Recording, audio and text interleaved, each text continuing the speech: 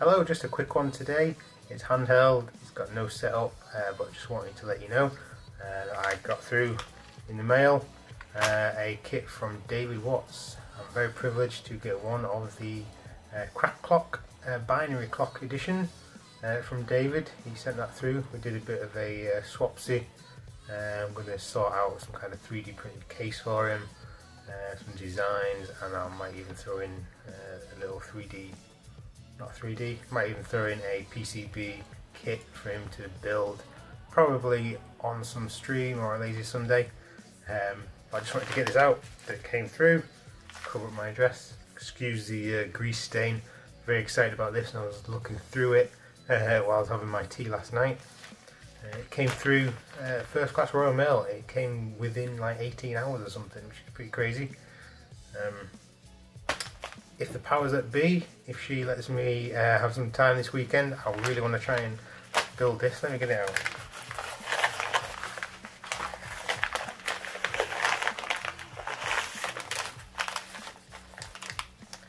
And here it is. We've got the kit and we've got the instructions. First, let me tell you about the instructions. I really should have got a tripod.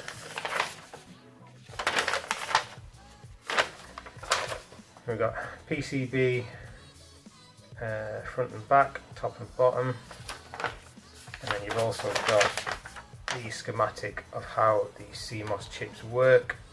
But what impressed me a hell of a lot, and I was very amused by, was David's instructions, which in true PCB kit form is all in Chinese.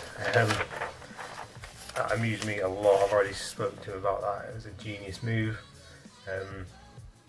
If you have Google Translate on your phone, you can use the camera app part, and you can stick your camera in front of that, and it will translate it for you, and it's very amusing, very broken English, very classic AliExpress PCB kit style. But this is the kit. There is a PCB. There are all the parts. It is kit number 11 out of 22, which is very cool. I'm very honoured to get this. I really want to get it built. So yeah, like I said before, if the powers that be let me get this done over the weekend, I would like to get it done over the weekend and get it up and running. Once it's up and running, I plan to make a little 3D case for Dave. Obviously we'll release those files if it works, if it's useful. It's a really small kit. It's a lot smaller than what I thought it would be. But it'd be really good just to sit on like a desktop. Maybe have a battery pack on the back as well. So yeah, that's it. All for now.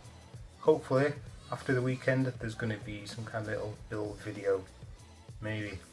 Alright, cheers guys. Don't forget, like it, subscribe, thumbs up, smash it. Love, like. Catch you later.